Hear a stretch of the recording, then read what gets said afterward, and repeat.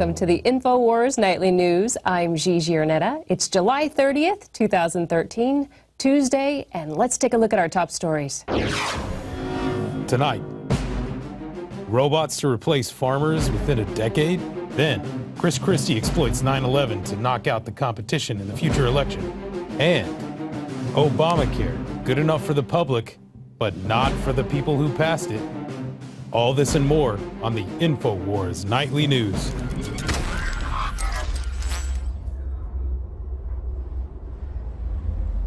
Starting out with farm robots to make ag workers obsolete within a decade.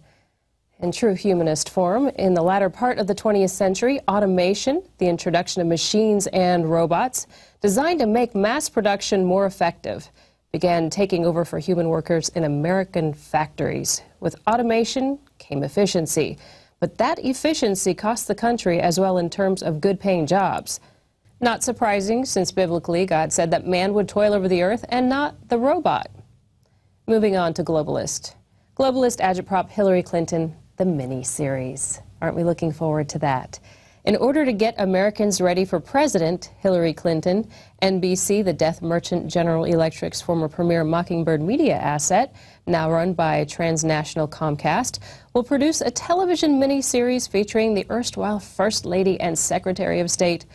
According to NBC, the 4-hour propaganda event will recount Clinton's life as a wife, mother, politician, and cabinet member from 1988 to the present. It'll be interesting to hear how they sugarcoat all the skeletons in the biliary closet. And even fast forward to now, Benghazi, and this little clip from 2009, the Margaret Sanger Award. I admire Margaret Sanger enormously.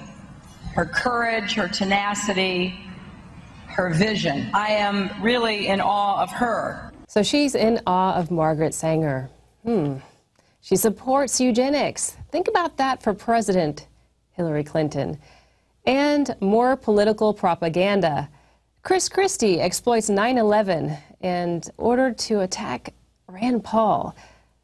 Yeah, Rand Paul's confronted by Chris Christie after the New Jersey governor exploited 9/11 and the endless war on terror as an excuse to continue fleecing the American people and stripping them of their constitutional rights.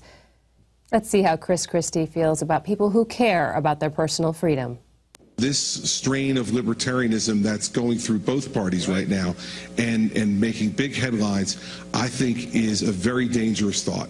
That I think what's dangerous in our country is to forget that we have a Bill of Rights, to forget about privacy, to give up on all of our liberty to say, oh, we're going to catch terrorism, but you have to live in a police state. Speaking of constitutional rights, oh, the irony. IRS agents want out of Obamacare. The IRS plays a critical role in Obamacare. It's their job to force you and me to comply with all of the new rules and regulations set forth in the ironically named Affordable Care Act. Well, now, these gatekeeping goons are trying to exempt themselves from requiring Obamacare. The National Treasury Employees Union is urging members to write their congressional representatives with a letter that states, I am very concerned about legislation that has been introduced by Congressman Dave Camp to push federal employees out of the Federal Employees Health Benefits Program and into the insurance exchanges established under the Affordable Care Act. Like most other federal workers, the IRS gets health insurance coverage through the Federal Employees Health Benefits Program, which also covers members of Congress. But Republican Dave Camp introduced a bill in response to reports of congressional negotiations exempting lawmakers and their staff from Obamacare. A spokeswoman for Camp said, Camp has long believed every American ought to be exempt from the law, which is why he supports full repeal. If the Obamacare exchanges are good enough for the hardworking Americans and small businesses the law claims to help, then they should be good enough for the President, Vice President, Congress, and federal employees. But that is just it.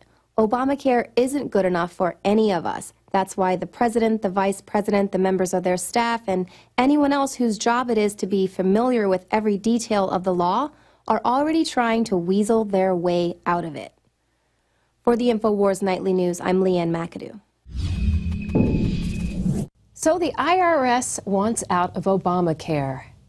And remember when Nancy Pelosi said that they had to pass the Affordable Health Care Act to see what was in it? Well, now we know what's in it. And that includes that the staffers and the administration have to get Obamacare, and they're not real happy about it. And to more overreaching governments, we go to Moscow, where they have decided to put a device in their subways so that they can collect data from passengers. The head of police for Moscow's subway system has said that stations will soon be equipped with devices that can read the data on mobile telephones of passengers. He said the devices have a range of about 5 meters and can read the SIM card. Sounds like Moscow is taking lessons from the NSA, and I wouldn't be surprised if the New York City subways will have the same machinery put in. Now you can watch Alex Jones live at Infowars.com/show. You'll find links to all of our content there and a free 15-day trial for Prison Planet TV. You can also browse the network, the InfoWars Nightly News, and over 60 movies and documentaries all together in one place. You can watch the Alex Jones radio show live as it happened. So check it out, Infowars.com/show.